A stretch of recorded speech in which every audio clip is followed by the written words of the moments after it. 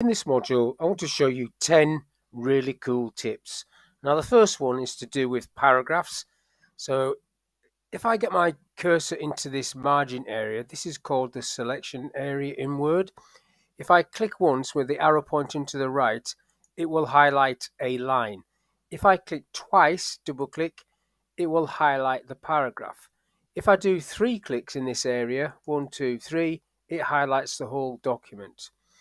Now, a second one is if I double click on a word, it will highlight the word. If I click 3 times, it will highlight the paragraph. So that's if you're in the paragraph. Now, I've used heading styles on this document, which are these. So that's a heading style 1. That's a heading style 2.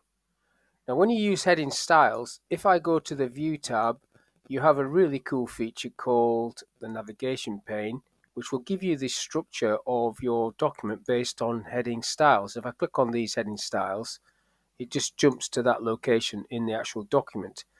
I can also pick up, if I pick up chapter 3 and move it, the heading, up like that, it moves the whole of chapter 3 above chapter 2 in this case. I'll pull it back down so you can see how that works.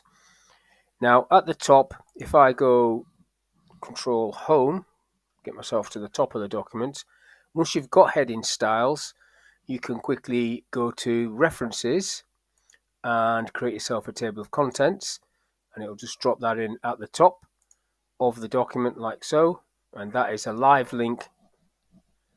So as soon as you change any of these pages, this will automatically update as soon as you click on Update Table of Contents. I'm going to Control Z that for a second.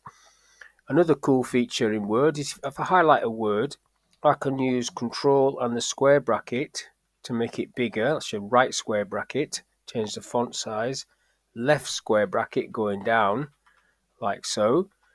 And I can also, if I go and change some of these styles, so make that bold, italic and underline and change the color or something, and also do the font size with it highlighted still, there is a key command that's going to bring that back to the default, which is Control Spacebar. That'll just bring that back to the default.